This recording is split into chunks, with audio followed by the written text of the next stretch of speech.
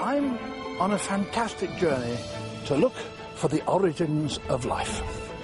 Using the latest technology, it's possible to bring those first animals to life for the first time in 500 million years. I shall be travelling not only around the world, but back in time to try and build a picture of what life was like in that very early period. My 40,000-mile journey through 500 million years begins very close to home. This is the Charnwood Forest in Leicestershire. As a schoolboy, I grew up near here, and in these rocks, a discovery was made that transformed our understanding of that mystery of mysteries, the origin of life.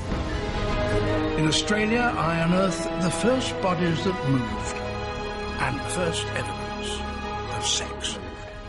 In Africa, I encounter the first eyes that saw, complex eyes that could form detailed pictures. In Canada, I see evidence for the very first predator, several feet in length. And a very fearsome predator at that. Making this journey has been a lifelong ambition, but it's also the first chapter in the story of evolution, because now we can understand how those first organisms laid the foundations for all modern animals as we know them today, including you and me.